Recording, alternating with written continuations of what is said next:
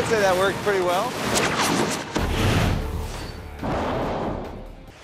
Which is why we're using our high-speed cameras to capture the full impact of what happens when you make a safety device an unsafety device.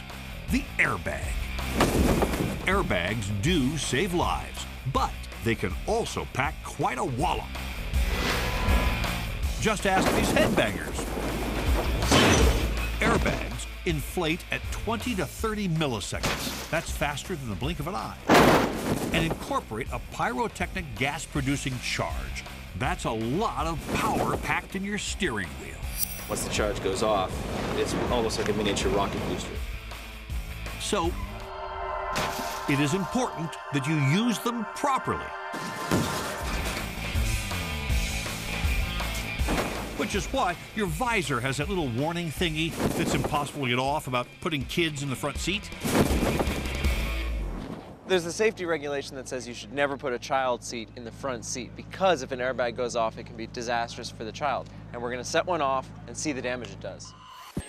Well, we've got the airbag mounted underneath here, so it's as though this is a backward-facing child seat in the passenger seat of a car, which you should never do. Worst idea ever. Right. We got some water balloons loaded in there. That's going to show us the G-force that would be applied to an occupant of this seat if it was being hit by the airbag. And we also don't have seat belts, so it's not going to stay where it is. That's right.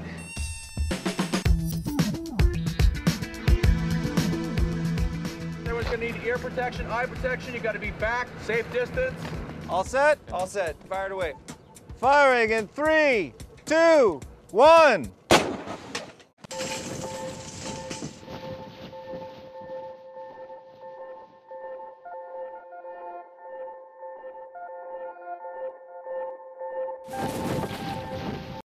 No one is suggesting that you really use a child seat this way, but this is what can happen if you do ignore the warnings. The baby is intact in a weird way, but outside of the car.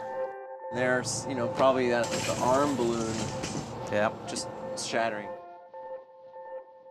The car seat moves forward. Yep. Baby disappears into the car seat, gets compressed there. That's a huge amount of damage that would be happening internally. Round 2, airbag versus skateboard. We're gonna really test the miracle of spring forces here. My money's on the miracle of airbag forces. Absolutely. Looks awesome. Let's get out of here. Okay, ready in 3, 2, 1.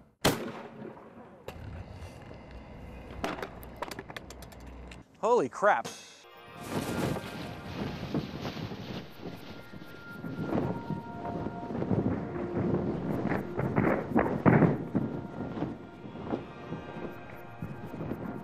Check out the damage at 1,400 frames per second.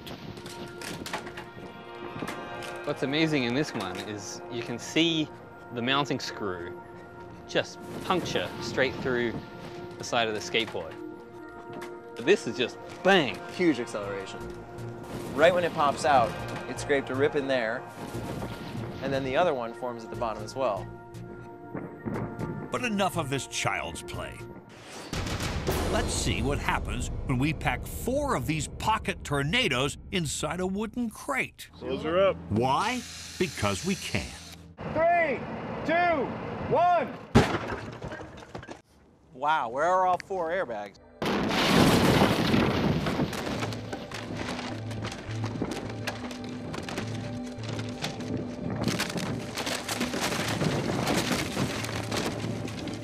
You know, that was a pretty sturdy crate. This doesn't look like it on that video.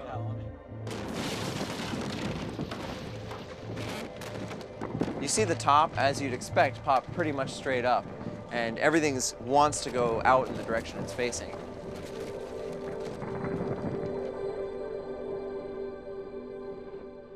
And now it's time for the main event. We've seen what 4 airbags do to a wooden box. How about 8 bags inside a car?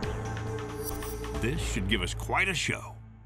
We've also placed them in various strategic places around the car to try and see how much damage we can do to the car from the inside with the airbags. Take a look at what we've done. We've got 2 passenger side airbags here on the dashboard on both sides of the car. We've got one on the window and one on the door. We're going to try and bust the window and open the doors at the same time. Now for airbags run amok. All right, I'm gonna duck a little on this one. 3, 2, Under the 1. monitor. Oh my God. I always forget to trigger when that happens. Is that bad? Yeah. And at 1,000 frames per second, you can really see the damage. Of course, no one would ever do this for real, but we would. Whoa. Just think what the pressure must be like inside the car to bust that glass Blow out and all throw the everything windows. out.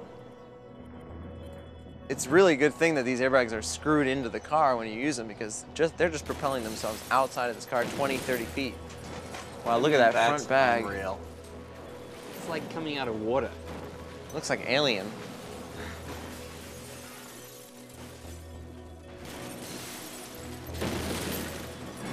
I wish every day could be blow up with airbag day. Well, boys, today's your lucky day, because later we'll use airbags to blow out the candles of a giant birthday cake. It's golden sponge cake. A birthday cake with a creamy airbag filling. This is the most scientific thing I've seen all day. Detwinkification, unfrostalization. Come on, let's go blow up the cake. Jeff offers this simple explanation. Well, we've got a concomitant mixture of amorphous solids, liquids, gases, and we may achieve some plasma state. And what I'd like to see is the triangulation of our 3 camera angles.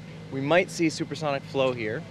We're going to see parabolic flow, definitely. That's a given with any of these constituent matters. And I think if our calculations are proper, we're going to achieve a state that people have not seen before, the batter up state. In other words, he just wants to blow this thing up real good. Ready? Make a wish.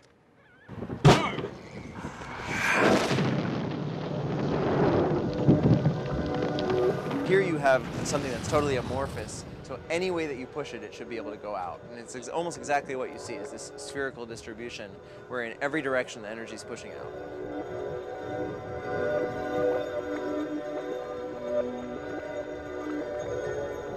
Unreal. You know, a lot of people think that this is how the universe started. We've got a safety device here in this airbag. We've got undamaged sponge cake traveling everywhere. Imagine some kind of airbag sponge cake hybrid. How many lives we could save. And feed them at every accident.